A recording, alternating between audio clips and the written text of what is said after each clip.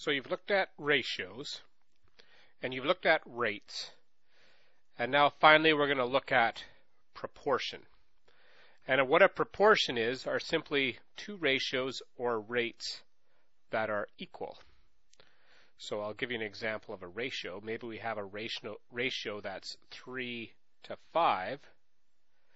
Well, a proportion, so one that's equal to that, might be 6 to 10. So this is a proportion. If there's 3, let's go to the marble thing. Say there's 3 blue marbles and 5 to 5 red marbles. Well, that's in proportion to there being 6 blue marbles to 10 red marbles. These are the same ratios. This one here is just twice as big as this one. So that makes these a proportion. An example of a rate, let's say you're making $9 per 1 hour. That's equal to, or in proportion to, making $18 for 2 hours. Or, if you like, $36 for 4 hours. These are all the same things. So that's what a proportion is, when you have two ratios that are the same, or you have some rates, two rates that are the same. That makes a proportion. So here's how we might use a proportion. Say we know that 6 pencils cost $2. How much do 24 pencils cost? So usually what we do with this is we set this up like so. So $2 for 6 pencils, and I know that that's got to be proportional or equal to a certain amount of money. We'll call that X, I don't know what that is, for 24 pencils. So if I got to figure out what that number is there, $2 for every 6 equals a certain amount of money for every 24. I just got to ask myself, what do I have to multiply 6 by to get 24? Well, I have to multiply it by 4. So 6 times 4 is 24.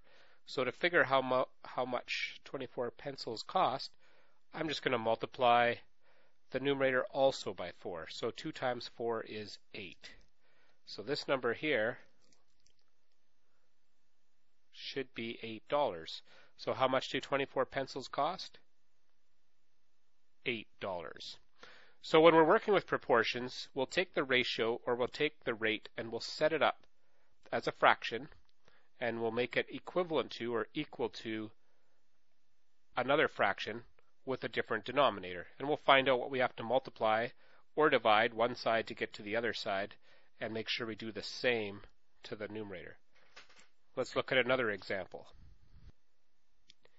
Say you got paid $24 for 3 hours of work. How much would you get paid for 5 hours of work? So $24 for 3 hours of work. How much would you get paid for 5 hours of work?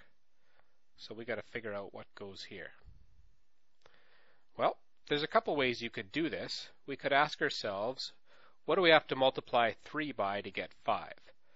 Now you might not be able to do that in your head, but if you went to a calculator and went 5 divided by 3, that would tell you that you need to multiply 3 by 1.666 repeating. So 1.666, or we can put a bar on the 6, 1.6 repeating.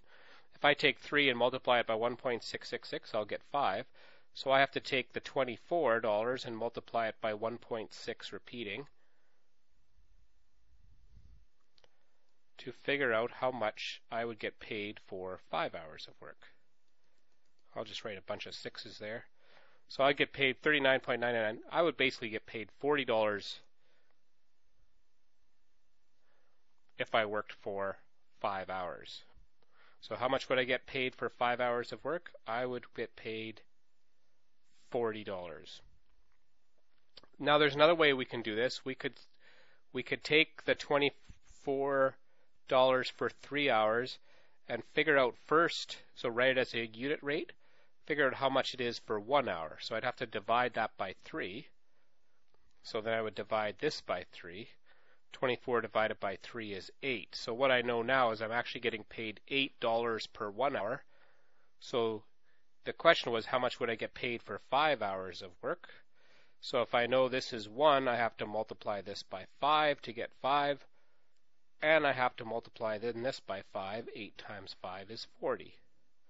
So another way you can do it is you can take the rate that you were given and you could convert it to a unit rate.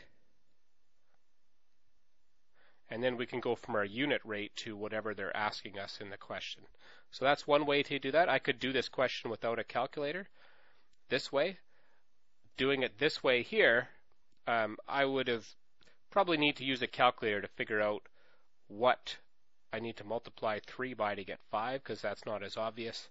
And then I would need to take that same thing and multiply that number by 24 to get $40.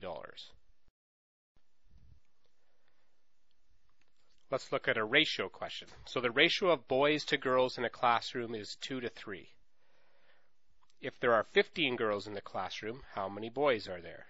So I'm going to write down my ratio, 2 to 3. It's not a bad idea to just put up the top that the left side is boys and the right side is girls so you don't get confused. So boys to girls, 2 to 3.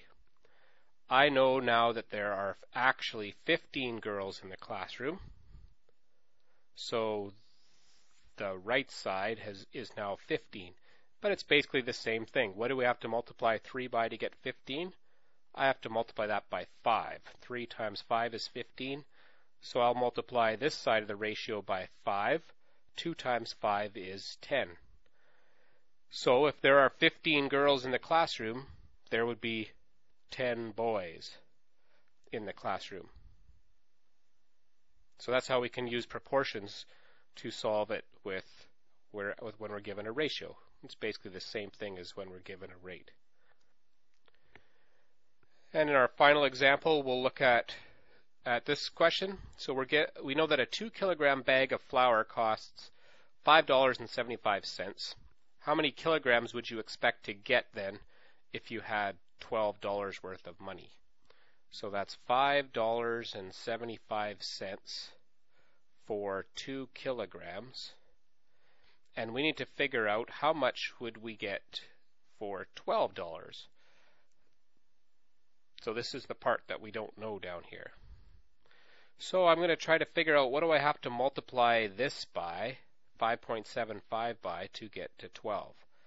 So I'm going to go to the calculator. I don't know what that is, but if I go 12 divided by 5.75, then that's going to tell me what that number must be. So it's about 2.09. I'm just going to round it to 2 decimal places, 2.09. So if I multiply 5.75 by 2.09, it's going to give me $12. So I need to multiply 2 by 2.09. And I'm not going to clear this all out. I'm just going to go hit the times button, and it'll take that answer, 2.09, and I want to multiply that by 2. So 2.09 times 2. And I would get 4.17. So I would expect to get for $12 4.17 kilograms of flour, because this rate here is in proportion to the rate that we were given. So that's how we can use proportion to solve problems.